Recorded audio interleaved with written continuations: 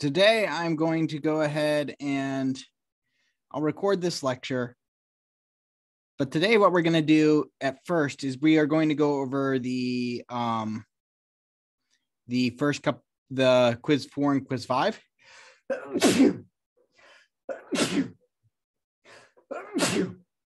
Mints. All right, quiz 6 should be done by the end of the week. And then I'll have that be due like close to the end of the semester, since that's essentially optional if you're happy with your grades. But as far as quiz 4 and quiz 5, I know some people couldn't see their feedback for quiz 4 and quiz 5. So what's taking so long is I'm manually going through and grading the questions. And I'm going to go through and talk about some of the things that led the grader to believe it was wrong, even though actually some people were right, because there's always different interpretations of some problems, especially for the first one we're going to go over. And the first two problems actually do have some very interesting features to them, which is pretty good. And then depending on on what the class wants, I can either move forward and talk about recursion, or I can talk about more about regular expressions. So either way. So we'll burn that bridge when we get to it.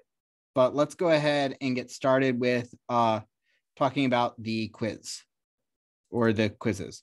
So let's take a look at quiz 4. So the first question for quiz 4 is, how often does red and scarlet appear in Sir Arthur Conan Doyle's The Study in Scarlet? Use the scarlet.txt file to determine and return your values as red count and scarlet count. So let's just go ahead and show you how this actually worked, the auto grading. So if we go into edit question, it comes up with some code here. So first off, notice what we've got here. Active code, the key for the key identifier for the problem. And then it grades it by doing a unit test. What is a unit test? Unit tests are basically tests is code that tests other code. So over here we've got our question. And if I provide code to the user, I put it in here. And then this is the stuff I use to test your code, or somebody else wrote. Now, over here, it had some hard-coded values to check, which was 367 and 2. Now, part of the issue here was there were actually two ways to interpret this problem, which is how many times, because they ask how many times does red and scarlet appear in Sir Arthur Conan Doyle? Okay. And there's two, believe it or not, there's two ways to interpret that. That is, how often does the string red occur, and how often does the word red occur? And what they're grading on, what the auto grader was going on, and what I corrected, if you check your grade from last night, was what a lot of students did was, it wanted the number of times the string occurred, and then this gives you the number of times the word occurred. So, so what's the difference? Well, like scattered, that has red in it. Anything that ends with red has red in it. And so that's what was counted.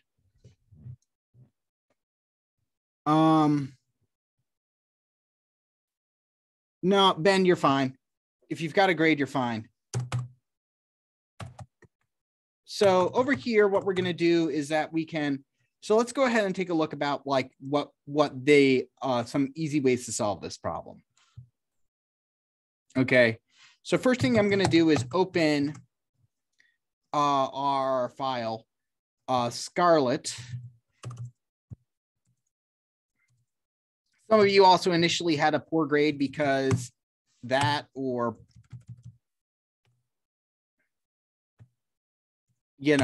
just misspelling errors. That's fine. You weren't really penalized for that. If you were, it was like a point, because It wasn't perfect, but you got the answer there. Okay. That's, and again, the auto grader isn't useless. I see a 20 or a 0, and it's like, aha, I'm good to go. So scarlet.txt. So this is the file, and now we are going to read it. Text is equal to, and I'm just going to go with file.read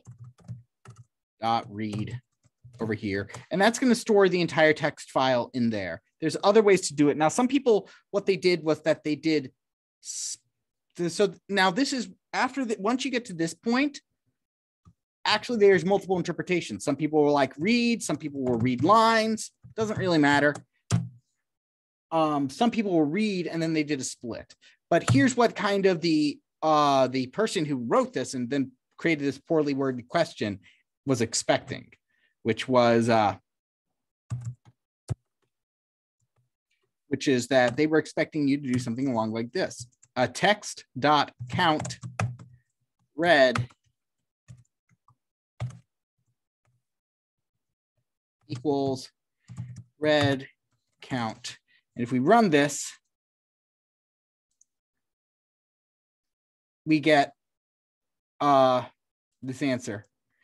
Some people would put it into lowercase. And that actually gets you 3 more than the ones you wanted, because apparently he cared, whoever wrote this cared about this, did not consider case sensitivity or whatnot. Again, that's why I had to go through with this one for everybody, because there were just so many things that were, it's a good question. It's a good concept to test on. Another way that some people did this is they did file.read and then .split, or they did read lines that split. Okay. And basically, so for word in text, and I'm just doing read count over here because once you see how to do read, it's pretty obvious how to do what you call it. As soon as you see read, it's easy to figure out how to do Scarlet. For word in text, if read count is read, sorry, not if read count is read. If word is read, read count plus equals 1. And then you counted 5 and you get something like the answer. That's literally the amount of times the word read appears. But what the author of this problem wrote, he was looking for the string, and that was ambiguous. That's again part of the reason why I'm going through everything. And the autograder is only useful for telling me who's definitely right. But everybody understand how to solve this problem? Basically, you open the file and you either split it or you count it. It also depends on the interpretation of what we want. Any questions on this one before I move on? Well, why does it ask if it is like, why does it say 365 when the answer is really 5? This is what it's looking for. This is what we got. That's the number of times the word read appears. Versus? Versus this.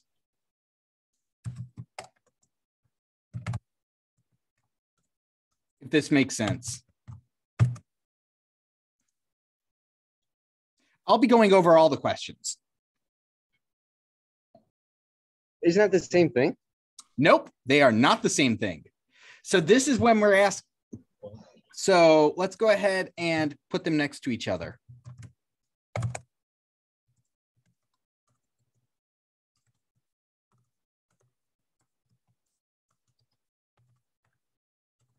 And because they represent 2 vastly different interpretations of the problem, neither of which I counted as incorrect because both are legitimate interpretations without any elaboration. Okay, so what does this one do? This one counts, hey, okay, so here I've split up the text file into individual words, right? Here I'm going to print I'm not going to print the entire list because that'd be awful. Instead, what I'm going to print is I'm going to print a small slice. Text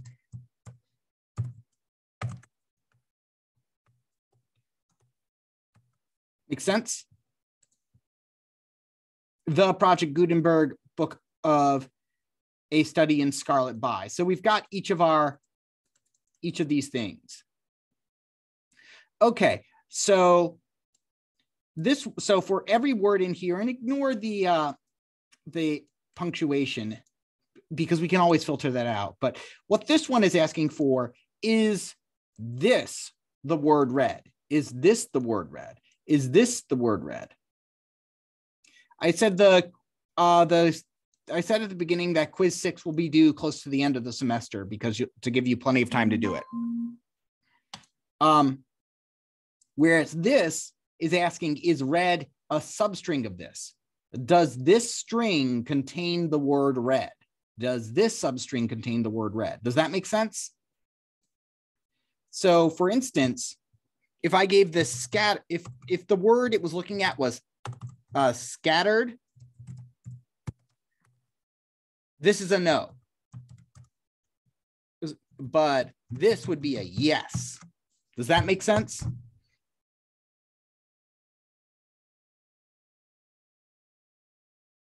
Wait, so do you mind just repeating that last part again, please? Sorry? Can you repeat that last part again, please? So this is asking if red is in word. Red, R-E-D, is in scattered. So yes, this would be true. This is asking, is this the same as this? Is red the same as word? They are not. Does that make sense? Yeah. Okay. So red, it's seeing if red is exactly equal versus the subset operation. Right. Okay. Gotcha. Interesting. Thank you. So that's why there are two different interpretations. Both interpretations were right. I did take off like a point if you did an elif statement over here or something. I don't know why you can't look at your quiz answers. That's part of the reason I'm going over this today. I can always pull up your quiz answers for you in office hours though. But I don't know why were you able to look at your, anyway. So next question, because this was the other one. Create a file that's called dataset.txt, which, and this is the other one I graded last night. To load the supplied X and Y values so the file matches the style below. When writing the data to file, be aware you don't want a new line on the last line. I actually added that last bit. So that's weird. But again, that's part of the reason I'm going over this today. All right, so this is the file, dataset.txt. Now, part of the issue here, the biggest thing that lost people points is that if you hard-coded this, if you hard code putting these values in, I took off points because you didn't, do a for loop and iterate over these values. But hard coding X and Y is okay, right? Yes, that's fine. What I'm saying is hard coding like the 1, 2, gotcha. Yeah. Like if you put file.write 1, 2, file.write 2, 4, file.write 3, 6, and literally 3, 6.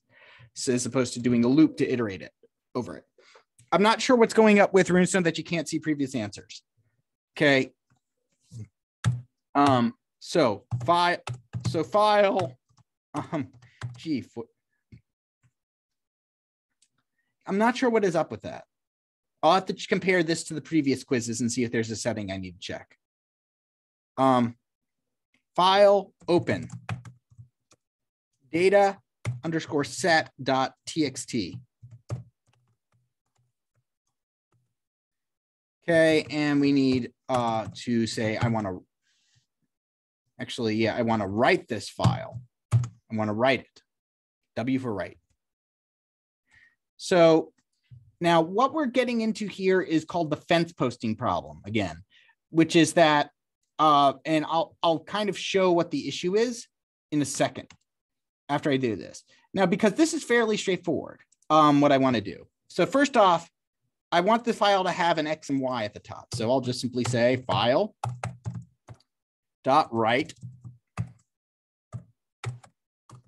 you know,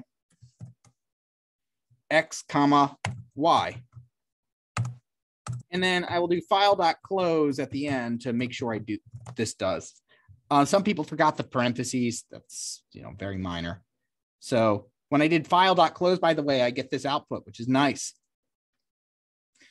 And you can see that it's like checking file created, something written in the file. And it's not correct, obviously, because we've got XY here and we need the numbers, right? So file.open, file.write. So now what we have to do is iterate for, and so there's a couple ways we can do this. The first and most natural way is to use for I in, so for index in range length of X. So because both X and Y are the same range, and I can say xval is equal to X, the item at index in X at index, and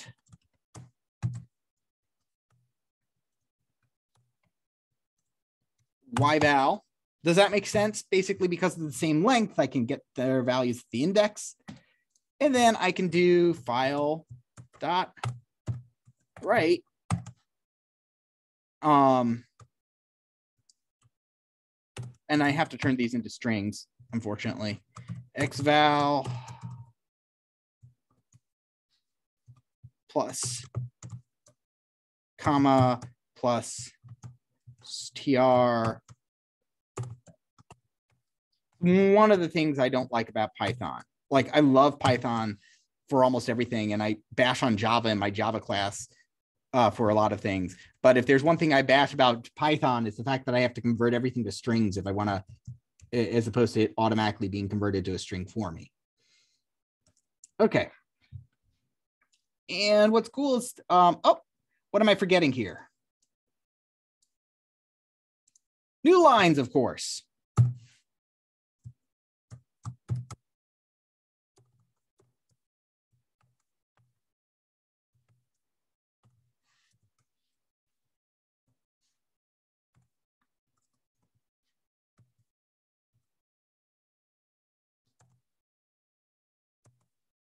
Because my fingers are just doing terrible today. Okay, and run it, and now it should be separated. Oh, wait, 1, 2. Forgot I need a new line over here. It's not like print. You have to manually put in your new lines. There we go. Obvious. And so now we've got XY, 1, 2, 3, 4, 5, 6. Sorry, 1, 2, 2, 4, 3, 6, 4, 8, 5, 10. So this matches that. We are done. Wait a second. We're not done. What's wrong? What's different between the files? That little thing I said at the bottom, which is that new line. It's like a minor thing that normally doesn't matter. I didn't really take off that many points. I think I took off a point for missing that. But the point being is that this is a, So this is, again, the fence posting problem, where basically we have one more new line than we need. And it's not like a list where I can just go back and snip it off. It is written. So what I need to do is not write it. So there's a couple ways to do that. The first way is to manipulate this range. Go up to, but do not include the very last item. And then manually write that item.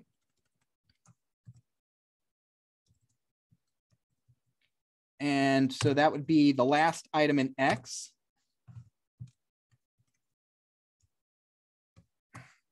Okay, first off, no, I wanted to control V, not control C, the thing I was about to control V over. Silly fingers.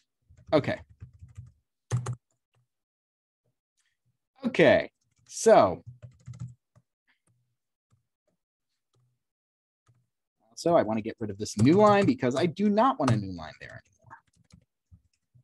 anymore. So this will print out so what this will do is that this will write all of the data this will write these items over here. And then I'll manually write the last bit without this new line. There's basically no way to automatically do it without like that. There's basically just no automatic way to do that. Although the other solution is that we do not have to modify this. Okay. But then how do we get around that? With an if statement, which is that if index is less than,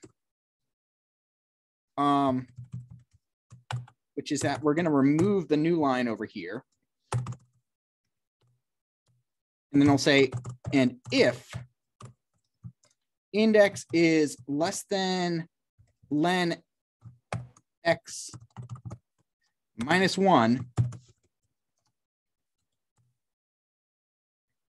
then and only then I will file.write a new line character. So as long as I'm not on the last line, I'm going to write it.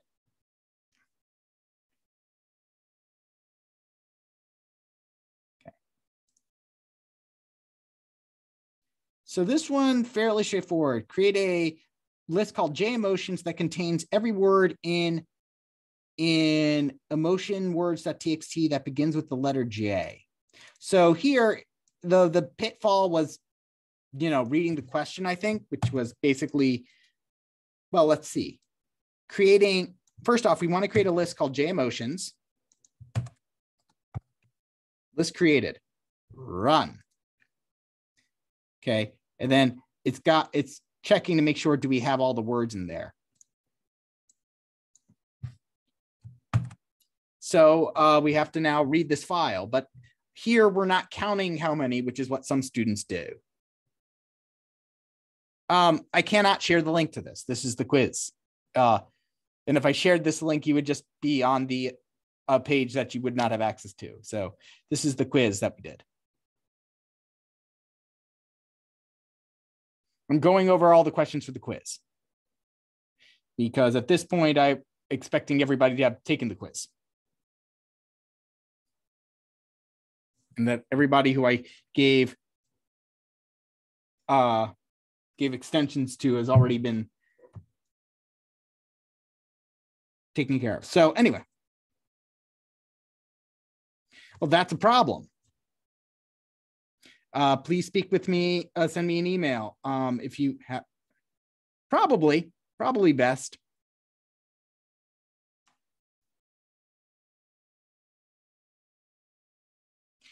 I mean, the point is, well, I mean, let me go ahead. Hold on one second.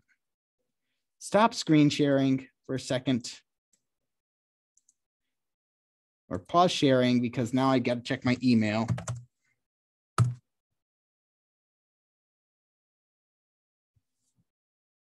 And search.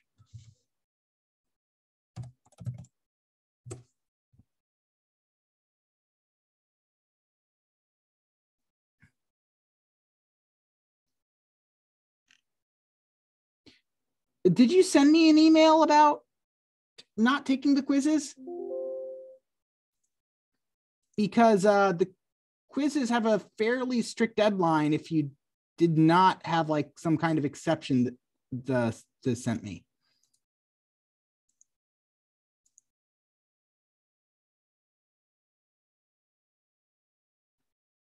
We can talk about it later, though. Oh, well, that's convenient. All right, let's go ahead and resume. All right, so for this one, yeah, I mean, like some people, they got sick because, look, I'll be frank with you guys. This is not a normal semester. Typically, I get 2 emails a semester along the lines, 1 or 2 a semester along the lines of, I need extensions because I had a family member who passed away. And I'm averaging about 2 a week now. This is not a normal semester. So that's why I've been lenient with some deadlines.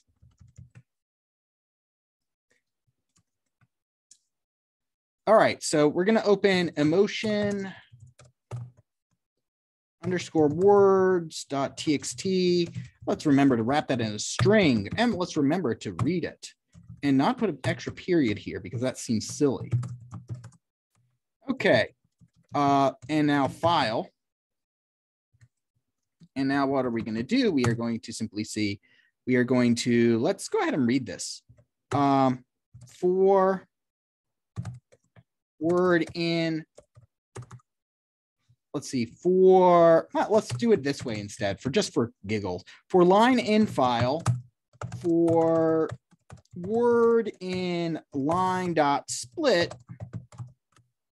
if word, so how do we tell if it begins with the letter? If word 0, let's go ahead, sorry, if word is great, you know, if word length of, I'll only put that in if that actually creates an error. So word is equals J. If the first letter is J,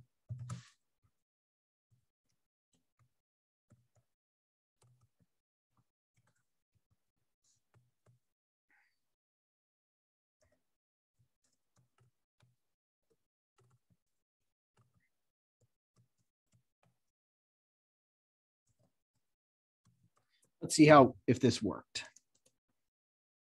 Yep. So for every word in the file, so I for every line in the file, I checked every word in the line, and then I said, hey, is the first character J? Add it to this list. It's a fairly straightforward one. The main mistake I've seen students make is that they counted the number of words rather than giving me what was asked for. This one should be fairly straightforward. Elif is just a bunch of if statements. I'm going to move on from this one unless people really demand it.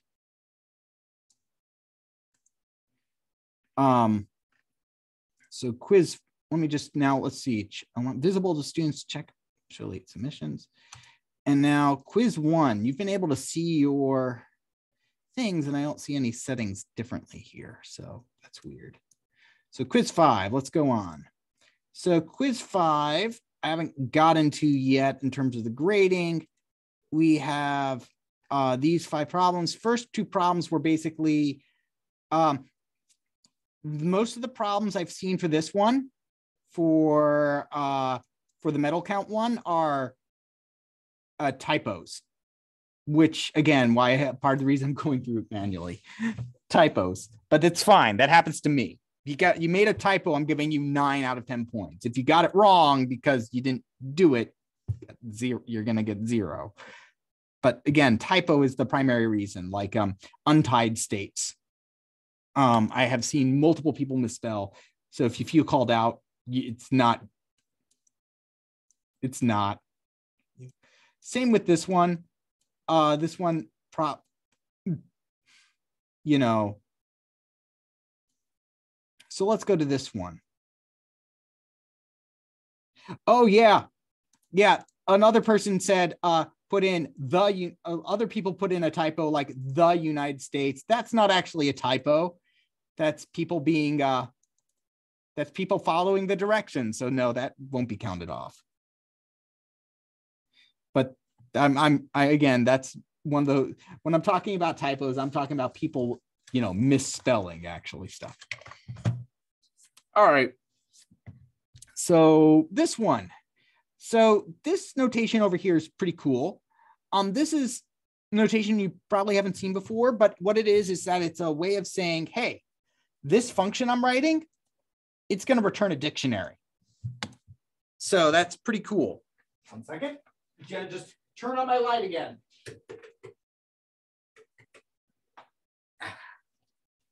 That's good. Okay, counter string. So create a function that returns a dictionary containing the number of upper and lowercase characters in a string. Ignore white space characters. Your function should be able to handle an empty string, though. Okay, so Joy. There's a couple ways of doing this. The brute force way of doing this is fairly straightforward though, which is let's go ahead and define some lowers. So first off, let's create our dictionary. I'm gonna just call it output is equal to a dictionary, Lowers is equal to, yeah, this is a terrible way to do it, but hey, if you're not sure of your functions, that's fine. A, B, C, D, E, F, G, H, I, J, K, L, M, N, O, P, Q, R, S, T, U, V, W, X, Y, and Z. The things you go to college for, right? Now this works. What is the hazard of me doing it like this?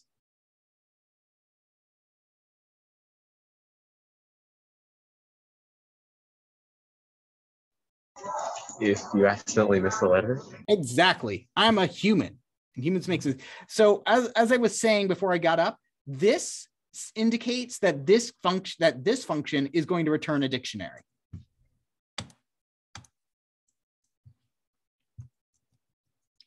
So what we're going to do here is uppers is equal to lowers dot uppers, because if I'm going to make make a mistake, I'm only going to make it in one place. Lowers upper. There we go. Great. Okay. So now for letter in string, let's go ahead and do this one. For letter in string, let's do this. So for letter in string, okay, and what's cool over here is that we know that this is going to have, we're counting the number of upper and lower cases in the string. So we know that we're going to basically have what the keys are going to be. Lower, and we know what the starting value is 0. So I can go ahead and just assign them here. Lower, upper. If I don't assign them here, then all I'm going to have to do is, say, oh, have I seen an uppercase character before? But here I can just simply say, hey, if letter in lowers output, and we can call it output, probably be better called count, but whatever. Output is equal to lower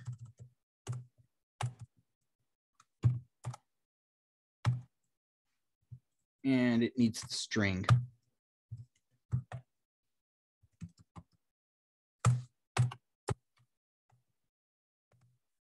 Well, if letter in uppers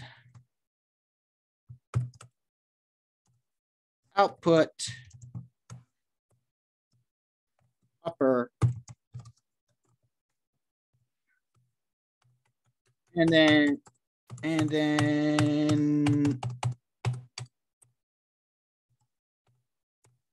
return output. Run. And I haven't gotten to grading this yet, but ooh, nice. I haven't gotten to grading this yet, but so long as it resembles this and you're actually doing the counting, that's what I care about. All right, so this one, I think tortured people, but I'm gonna have to check. So let's see. Define a function called named word count that counts the number of times words occur in a given string. The function must accept a string and a parameter and return a dictionary where the key is every unique word and its value, the number of times each word occurs in a string. For instance, rock ties with rock should give you rock ties with rock. Categorization should not be case sensitive. The string with no words returns an empty dictionary. Okay, so count is equal to, no need for the P over there. And I hope you're all finding this useful. I figure rather than just getting silent feedback. Return count. So this looks fine as it is. And if we run this, well, you can't do this, but notice that it checks you on a lot of different random outputs, which is cool. Okay, so what we need to do here is and again, this is going to get into a bit of a subtle thing, I'm sure. I'm not sure. Let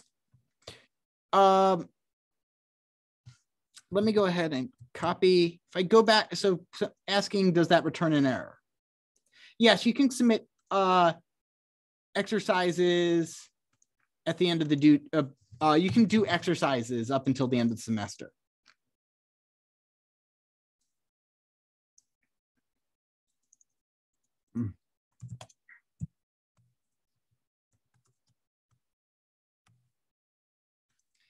Doesn't look like it gives us an error, or it does, but I'm going to return a list instead. There we go. Okay. Yeah, it's causing an error, but not because of this. I think this is just a suggestion. Python is cool. It's an interesting feature that some people try to mandate, and it's not always there. Yeah. I mean, there's ways to make your computer enforce it, I think. All right, def word count string, Python count. Okay, so what we're going to do here is that we've got this string. Let's go ahead and split it up. Words is equal to string dot split. That's going to give us all the words for word in words. Okay.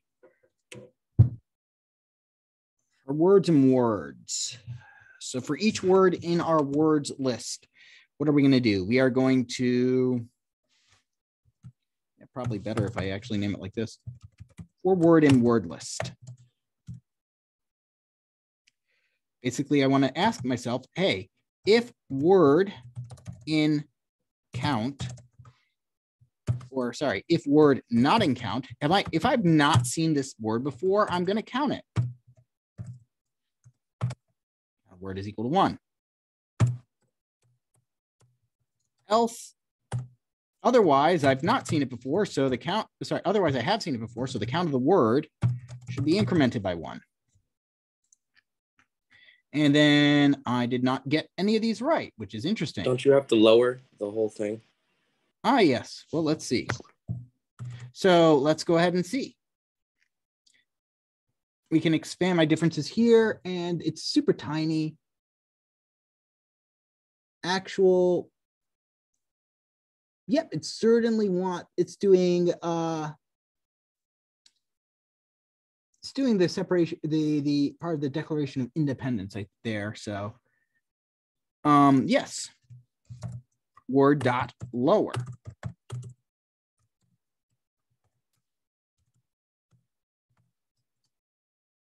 Run.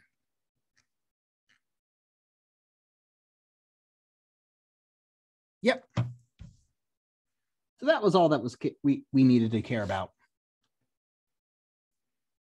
I think part of it is that you may have got it wrong if you went for punctuation. I don't know if it cared about punctuation or not. I've seen some people have issues where you had extra spaces after each of your words. It's okay. Again, what I care about, did you know how to do the whole counting thing? Any other questions about this one?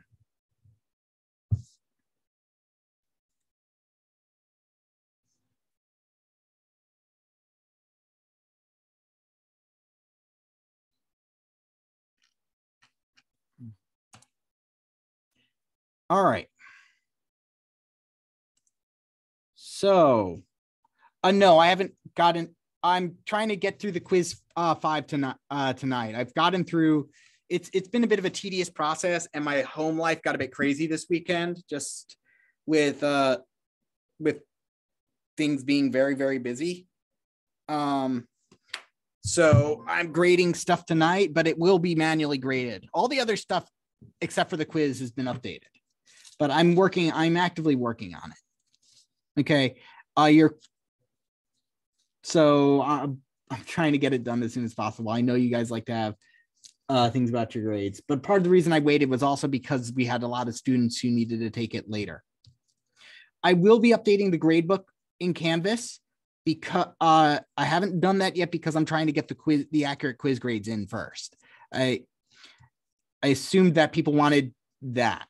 So otherwise I'd get a lot of panicked emails.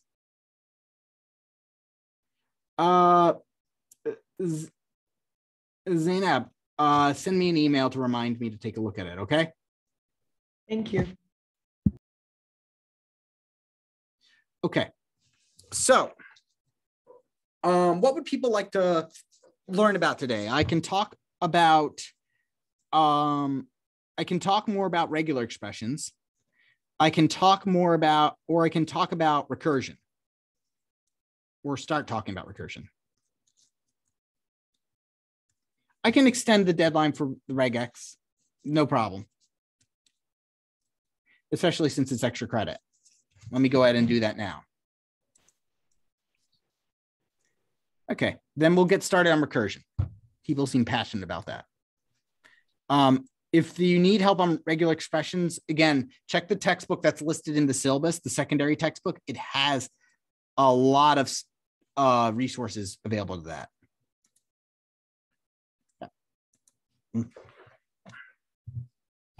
Okay, so while I'm doing that, let me just talk about recursion in general. Recursion is not just a phenomena in computer science, is a phenomena that happens in nature and science and mathematics as well. It's very, very cool to see. When you see it, when there's examples of it in museums, it is typically very powerful. It's typically associated with art. That's what I'm trying to say. Okay. Let's see. I'm just looking for that. And oh yes, regex over here. Yes, I can make this do much later. This is extra because again, this is extra credit. So I'll make it do at the end of. I'll make it do right. Yeah, I'll make it do the 20th. I'm going to be I will be talking about object-oriented programming. Inheritance, not necessarily. That's kind of in 1068, but it's really easy to do. And if you're interested in it, I'd be more than happy to kind of talk to you about it. All right, so recursion. Do I have a lecture prepared for recursion? Nah, that's fine. I've taught it enough times. I know how to do it. So what is so let's go ahead and talk about recursion give you an example of what we mean visually about what recursion is.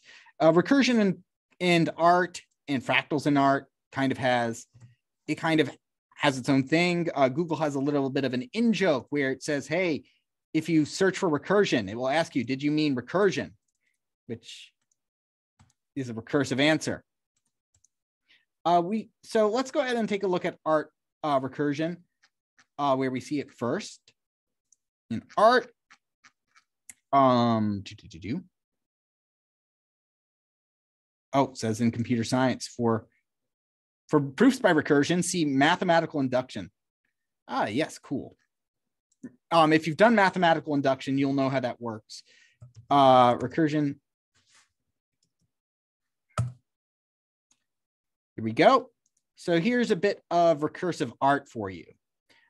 This is called the Drost effect, but it's really recursion. And what if we look at this?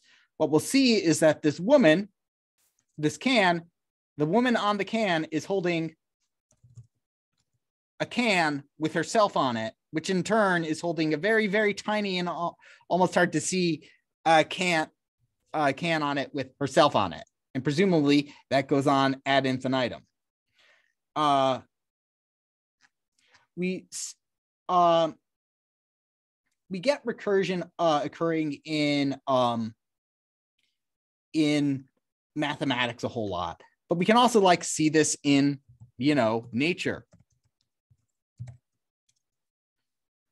Of all things, lettuce. Come on. Broccoli. There we go. Not lettuce.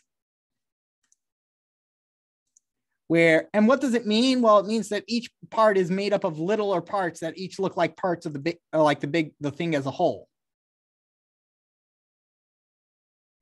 So where does this come in computer science? For computer science, recursion is all about, well, at the end of the day, and I'm the only one who's going to say this because it's very cynical. Recursion is all about being lazy. It's saying, oh, these math problems, they're so hard to. Wait a second. Have I been lecturing without showing you? Ooh.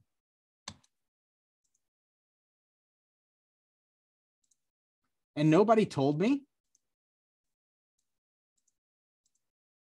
We can see it.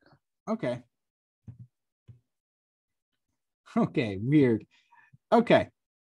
So what we're going to do here, it just said my screen sharing was paused, so I was very confused for a second.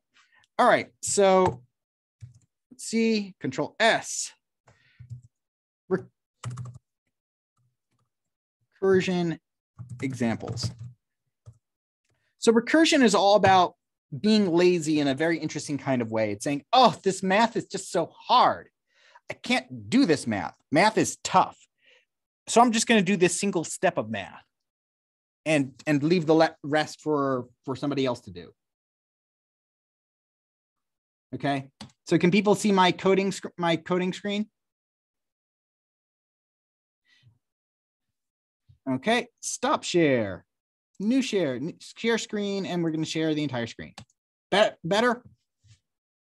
So the first recursive function we are going to talk about is factorial. So, and what is factorial? Well, factorial is this. That is factorial. It does not mean that we say our numbers extremely loud. What factorial mean, we're not saying 5 if you shout really loud equals 120. We're saying that the exclamation point is actually a special operator called factorial. And what is factorial short for? Well, 5 factorial is equal to 5 times 4 times 3 times 2 times 1. Factorial numbers go up very fast because of this multiplicative property. Right, so like 3 factorial is only 3 times 2 times 1. 3 times 2 times 1, so that becomes 6, right? Times 4, 6 times 4 is 20. 6 times 4 is 24.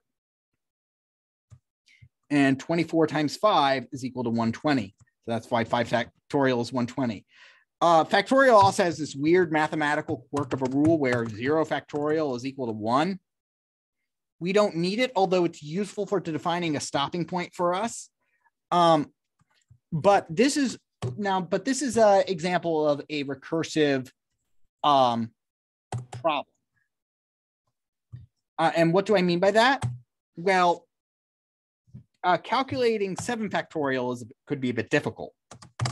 Okay. Because that's 7 times 6 times 5 times 4 times 3 times 2 times 1. That's a lot. Honestly, that's a lot for us to be getting on with. But 7, it doesn't have to look so hard, right? For instance, it's actually a recursive process because 7 factorial is, if you think about it for a second, we can separate it out like this. It's the same as saying 7 times 6 factorial. Make sense? Did I lose anybody there? Right? Because what is 6 factorial? That's 6 times 5 times 4 times 3 times 2 times 1. So 7 factorial is just 7 times 6 factorial. Make sense? But 7 factorial, but 6 factorial, that's hard too, right? So what is 6 factorial? Well, that's hard to figure out. It's 6 times 5 times 4 times 3 times 2 times 1. My eyes are already glazing over. I don't know about yours, right? Ah, Ben's got it. So let's be lazy for a second. 6 factorial is just the same as 6 times 5 factorial. And 5 factorial, we already solved just a couple minutes ago. That's 120. So obviously, we can just do it like this. 6 times. So we've solved what 5 factorial is. I can do 6 times 120.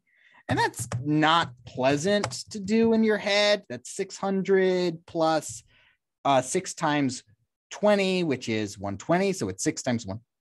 So 6 times 1. So what is it? 720? Yep, 720. Right. And but now I have an answer. And now I can plug it into here. 7 times 720. Which is that's like what? That's 4,900 plus 7 plus what? 140, unless my math is completely broken. What is that? Is that 5040? Or did I completely mess it up? You can't really do these things in your head once it gets to a certain point. Yeah, it's 5040. Oh, cool. Now I don't feel so stupid anymore. Great. Okay. So, but what I did is that basically I broke each problem down into a smaller version of itself. If we were to genericize this, we would turn this out. This would become, if we had n factorial. N factorial can always be rephrased as n times n minus 1 factorial. Does that make sense? We can always rephrase any n factorial into n minus 1 factorial, which of course means that I could do it as n times n minus 1 times n minus 2 factorial. I could always pull that out. But I'd pull that out on the next step. So what makes recursion interesting is that basically it looks like magic because we're going to be calling a function on itself. Now, we've done this accidentally sometimes. I'm sure you may have encountered this sometimes. Like if I do def of A is equal to, let's just do this print. Okay, and then call A. You do something like this is technically recursion, but you'll see that this gives us if I call this is going to give us a bit of a headache. It's going to run, and then we are going to get a bunch of zeros. Sorry, a bunch of exclamation points, right? So A calls this, which calls A, which calls this, which calls, so the function calls itself. And you'd think it'd be an infinite loop, which mathematically it is, but realistically, it's not. We get an error, a recursion error, also sometimes referred to as the stack overflow error, where the maximum recursion depth was exceeded. In other words, we dug too deep. You'll learn more about this in upper level classes, but essentially, each time we make a function call, we store where we were when we got called, so then when we're done with the function, we can go back to where we were. You know, normally this in programs, you're only going to go, you aren't going to go too deep with that. With recursion, you can, and there's just so much. There's only so much you can compute. The programming language allows you to hold before it says, and it looks like we broke something, so we're going to stop now before we eat up all the memory. Generally preferable. Okay, but so we're going to be doing this, but in a controlled manner. You see, the problem with this was that we didn't have a stopping point. So basically, recursive problems have basically two cases. One, the recursive case. Basically, the fact that we can take some n, okay, that we can take some n and turn it into a and rephrase it in terms of n minus 1. Okay, in this case, it was n. So the first property has some recursive case. So for instance, we had n factorial is equal to n minus 1, or sorry, n times n minus 1 factorial. That was our recursion, what our recursive case is. Then we have what's called a base case. Remember, this is all about being lazy. So what we call the base case is that point at which we can say, well, I can't get any lazier than this, which is like, depending on your definition, it's either going to be like when n is 1 or n is 0. 1 factorial is what? Not a trick question. Right. Doesn't get much easier than that. Base case, 1 factorial is 1. Also, interestingly enough, because of the recursion, we say 0 factorial is 1. I'm not sure why is it 0 factorial is 1. It's just what the mathematicians say, and I'm not going to argue with them. They spent way too much time on their PhDs for that, so sure. So we have the recursive case and we have a base case. And then we have rule number. So to solve a problem with recursively, you have to have 3 rules. 1, there must be recursive cases. 2, there must be a base case, or there can be base cases, right? Right. You can have multiple ways of saying, hey, we got to the end of this problem. And because it's almost 3 o'clock, I will be going over this in more detail on Thursday because it is a really cool tool and people seem to appreciate it. Okay. And finally, the last thing. Rule number 3, recursive cases move towards the base case. That means if I start at some number that's not a base case, I'm eventually going to make my way down to the base case, right? For instance, solving 7 factorial means I have to solve 6 factorial. 6 factorial means 5 factorial. 5 factorial means 4 factorial. 4 factorial means I'm going to solve 3 factorial. 3 factorial means I'm going to solve 2 factorial. 2 factorial means I'm going to solve 1 factorial. And 1 factorial means I'm going to solve 0 factorial, and 0 factorial is our base case. So once I get to 0 factorial, I'm done. I don't have to calculate anything else. Could have also stopped at 1 factorial. So let's go ahead and see how that looks in code. Def factorial. Are there negative factorials? Great question. We will, let's go ahead and go to the Google machine. Are there negative factorials?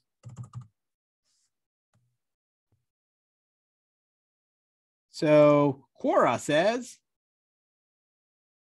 and you can trust this answer because you just saw that they were doing their questions in script over there. So it's saying, yeah, it's undefined.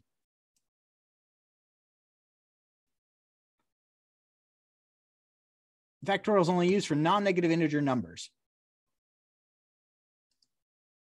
And that makes sense because, right, if you did -1 factorial, the recursive case would always move away from it. Although I could see an argument that basically that negative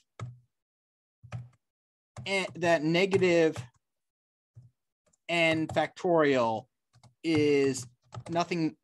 I could see a case for basically calculating -n factorial as -1 times n factorial, right?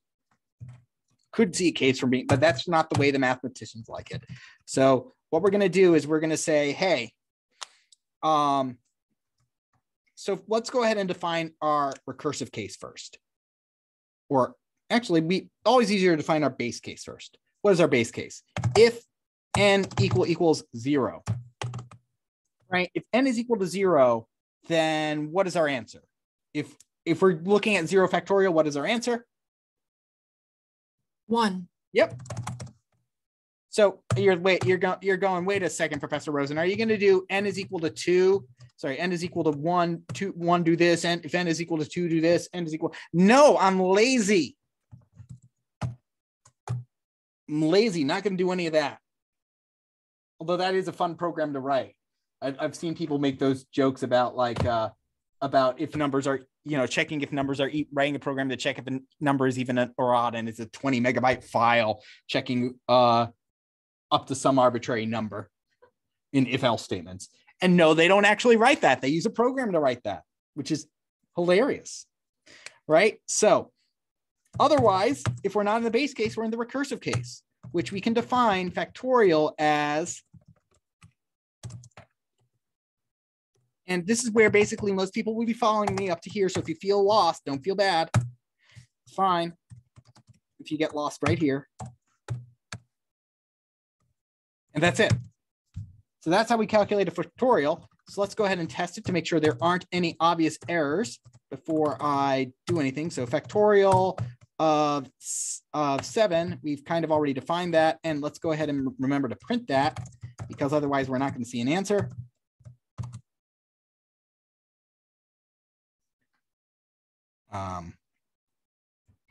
Oh, right. There we go. 5040. Yeah, I'm like, why isn't it running? Oh, it ran. I just was scrolled all the way to, I was scrolled up a bit. Right. And let's go ahead and test this on 5, which you've done before, 120. Great. By the way, these numbers get up big very fast. And Python does not, by the way, Python does not care if it has to deal with big numbers. Python's amazing like that. Other programming languages, they have certain max limits for numbers, and Python's like, that's just silly. I can make bigger numbers, and so it does. Here though, it got too big. Maximum recursion depth exceeded. So, oh well. Let's go ahead and see maybe doing 500 factorial. Can you do that for me? Oh, there we go. And we know, and it's, yeah, it's a fairly big number. All right, great. So, okay, so how does this work? Excellent question, Andrew. It's a very good question. Okay, so the way this works is that, and I'm gonna pull up with my pen and move my keyboard out of the way so I can draw on my own screen, which is pretty good. Love being able to vandalize my own work. All right, so let's go ahead and test, we've got factorial 5. And so if we pass 5 into here, right, what's gonna happen? Everybody can see my horrible chicken scratch handwriting? Yes, no? Yes. Okay, great. So we pass 5 into here. We're asking, hey, is 5 0?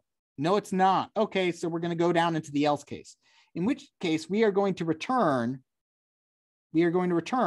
5 times factorial of n minus 1. Well, n is 5, so this means return factorial of 4, but we have to solve what factorial of 4 is before we can go there. So we pass 4 into this function now. And so a function can call itself. There's no problem with that. Okay. And so now we pass 4 in. So we pass 4 in there. And 4 is not 0. So we say return 4 times 3. Let me draw it over here. 4 times factorial 3, which will then do 3 times factorial 2, and so on and so forth until we pass into 0. Now, once we pass into 0, it will return 1. And it will return 1 to n is equal to 1. And we'll have 1 times 1, which is 1, that will get passed back to factorial 2, which will say, that 2 times 1 factorial is 2 times 1. So that's going to pass back a 2 to here. I just did that because I was running out of space. 3 times 2 is 6.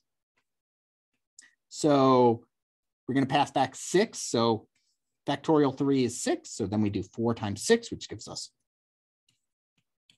24. 24 times 5 is 120. So it basically goes all the way down to the simplest point and then uses that to build up the answer. It's a very powerful tool, and we can see its power a lot with mathematical definitions, but it's also extremely useful problem solving, where you're like, the problem is too big, I can't solve the thing. Okay, just solve what is the most optimum move to make at this point. One of the things I do in 2168, and I'll be happy to show you, is that you can use recursion to solve really awesome puzzles like this guy, Sudoku. Let's go to the New York Times if you're unfamiliar with Sudoku. Sudoku is a puzzle basically that we write that says, it's a puzzle that basically says, hey, we need to fill in all the squares with numbers. Numbers can only appear once in each of the rows. So there can only be one in the first row, one in the second row. If I try to put a 1 over here, it's going to yell at me saying, hey, you can't have 2 1s in the same row. This rule also applies to columns. Can't have 2 1s in the same column. And finally, you can't have a one in the same 2 by 3 in the same 3 by 3 square. You see how this thing is split up. So it's 3 rules like that. Now, how do I create a Sudoku solver using recursion? Honestly, it uses something called recursive backtracking, which is basically, it's really dumb. And I'll demonstrate how that works right now. It says, solving Sudoku is so hard, but maybe I can solve this square. Well, that doesn't work. Well, that doesn't work. Well, that doesn't work. Well, that doesn't work. Well, that works. Let's move on to the next square. Oh, this is so hard. Well, at least maybe I can try solving this square. Well, that doesn't work. Well, that works. Oh, that square's already done. Let's go to the next square. Oh, that square's already done. Let's go to the next square. Oh, this problem's so hard. Well, maybe I can solve this square and do a function call on the rest. Oh, that doesn't work. Doesn't work. Doesn't work. Let's go on to the next square. Aha. Now this works pretty well for one of these because I'm not going to run into a dead end so soon, I don't think. Wait, maybe? Too bad. Nope. Wow, I'm getting pretty far with this technique.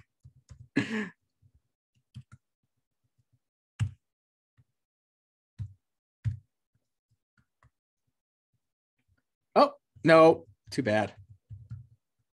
I'm waiting for a point where I have to backtrack. The longer I have to wait, the more painful it's going to get, I bet.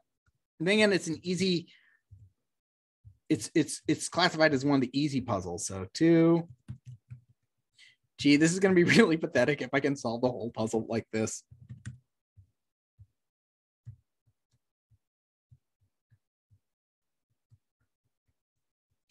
Okay, finally. So what happens here? It's like, this puzzle was too tough. I can't solve this square. So obviously that's not my fault though. It's somebody else's fault, right? It's not my fault, not this square's fault. It's whoever called me, it's their fault.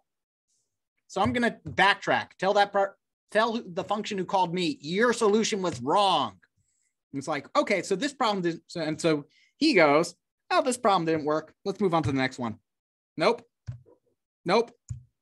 Okay, that works. Now let's try again. Aha, solution presents itself. And that's how recursive backtracking works. It basically says, let me go until I hit a dead end, and then I'm going to back up until I'm no longer at a dead end, until I can make a choice, and then I'm going to go forward again. This works for mazes. This works for Sudoku. It works for placing queens on a chessboard. Again, the entire philosophy of this is just being lazy, right? It's saying the problem is too big for me to solve by glancing at it all at once. So I'm going to break this puzzle into small pieces, not into small pieces, but into basically not even as small pieces. I'm just going to break it into the piece I can solve right now, and then the rest of the puzzle. I'm going to solve this little piece right now. In this case, right over here, what was the piece I could solve right now? It was the n. And the rest of it, the hard bit, that was n minus 1 factorial. And then we just do that and then we just keep doing that. All right, I'm going to leave you now. As amazing as I pumped up recursion, there are issues where there are sometimes issues. There are times when it will send you in the wrong direction. So I'm going to leave you with what's also typically the first thing we learn, because it's a beautiful recursive function for mathematicians, and it's a horrible, horrible, heinous trick to perform on computer programmers because our computers hate it. Brings me to tears how much we hate it, or how much our computers hate it.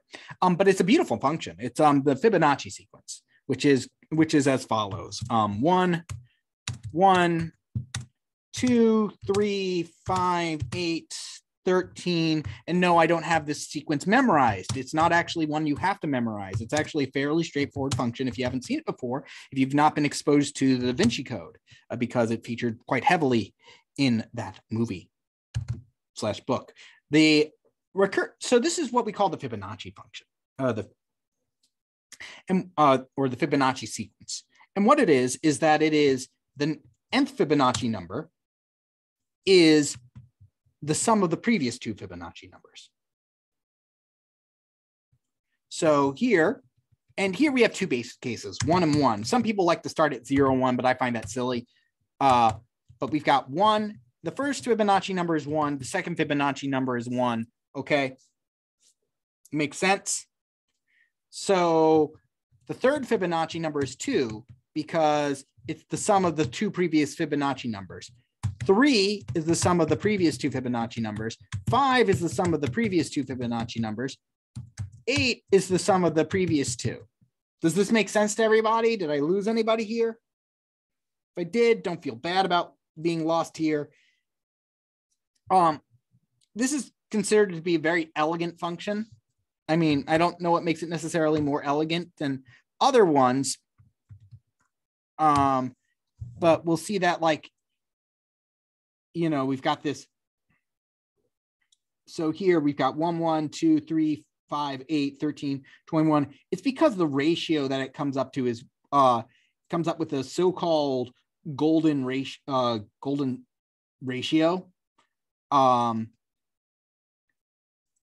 Basically, so A plus B over A, it's around 1.6. That's the ratio.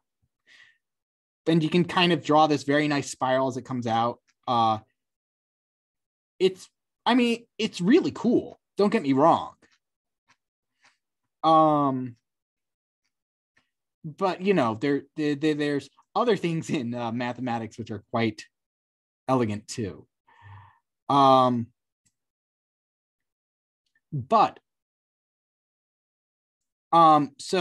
what this sequence is let's see, first Fibonacci sequence is, so they start at 0.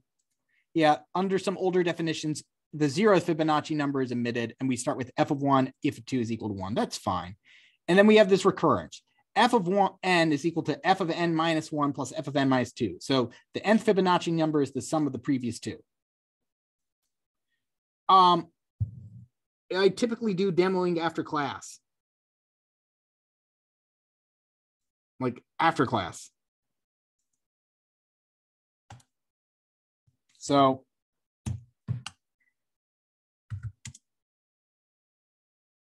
let's go ahead and program this out now, because that does remind me. Oh yes, then I don't see why not.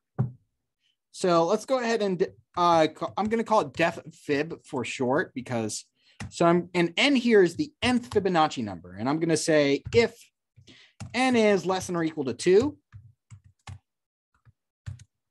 return 1, because our first Fibonacci number or our second Fibonacci number is going to be a 1. Make sense? That's our base case. The first Fibonacci number or the second Fibonacci number. Otherwise, what the Fibonacci number is going to be, otherwise we are going to do return the sum of the previous two Fibonacci numbers, fib of n minus 1 plus fib of n minus 2. Okay. And so print fib of, so our fourth Fibonacci number should be 3. Which it is. Well, here I am typing again on my laptop keyboard when I can just be doing it on this. And so our 10th Fibonacci number is 55. That's pretty cool. And these numbers grow pretty quickly too, not as quickly as factorial, but they grow. And the 40th Fibonacci number is ...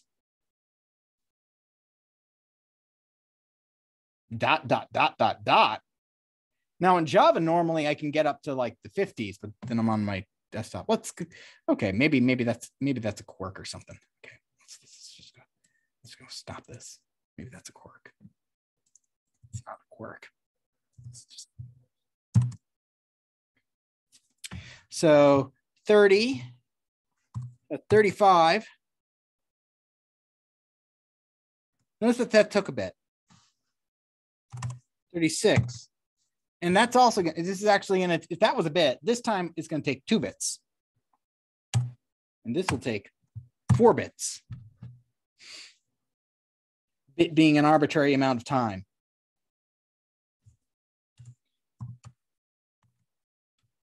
Oh, that certainly won't fly. We'd be waiting for the universe to die at that point for it to get done. But it's getting slower and slower. Now, why is this? Why is it taking so long to calculate these? Well, to calculate the nth Fibonacci number, I have to calculate f of n minus 1, and I have to calculate f of n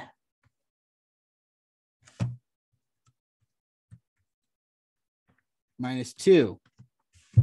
And to calculate f of n minus 1, I have to calculate f of n minus 2, and I have to calculate f of n minus 3. So factorial work back to the base case. Just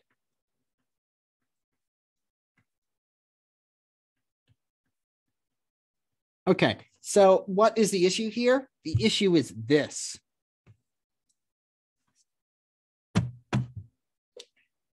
The way I've written it, is the mathematical way. And the mathematical way isn't saving any answers. So to calculate f of n minus 1, I have to calculate f of n minus 2 and f of n minus 3. Okay, and so when I'm finally done with this branch of calculations, once I've finished figuring out what this is, I have to calculate this side. Well, I've already calculated that, but you wouldn't know that. Ben, yes, you can in fact use dynamic programming. In fact, that's the just way to do this. In fact, that gets into my next point for the question. So part of this is because we keep repeating our work. So I want to leave you for this for the beginning of our next lecture. What are some solutions to make sure that we can run, that this can run much quicker? What are ways we can ensure that we don't have to keep redoing the work again and again and again and again? All right, so with that, I'll dismiss the class. Now, Anthony, I see that you wanted a demo, so